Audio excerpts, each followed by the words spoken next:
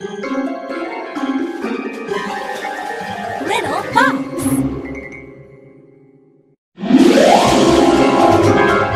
Alice's Adventures in Wonderland, Chapter 3, The Pool of Tears.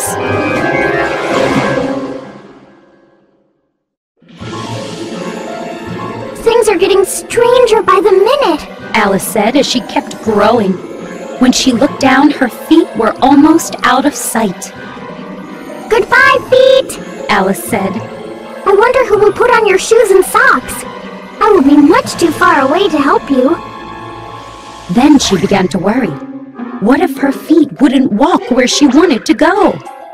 You must be nice to them. I'll give them a new pair of boots every Christmas. But it will seem strange to send presents to my own feet. Oh dear, I am talking nonsense. Just then her head hit the whole ceiling. Alice kept growing. She was more than 9 feet tall, but she wasn't upset. Now she was big enough to reach the gold key on the glass table. Alice picked up the key and hurried to the garden door.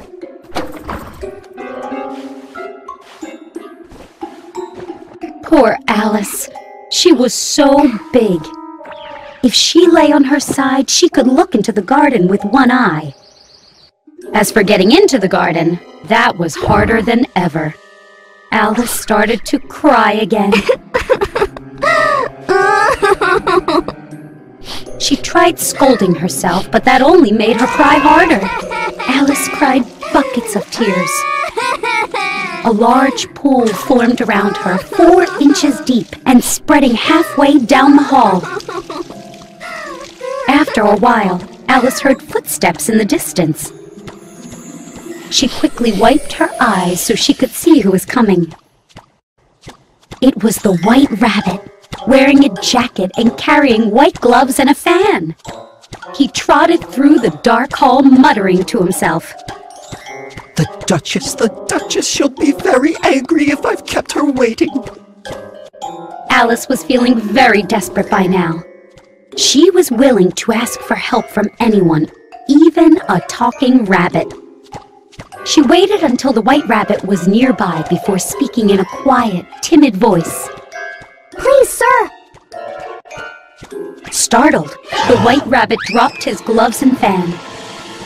He ran as fast as he could into the darkness. Alice picked up the rabbit's things. She began to fan herself because the hall was very hot. How strange everything is today, Alice said. Yesterday, everything was normal. I wonder if I somehow changed overnight.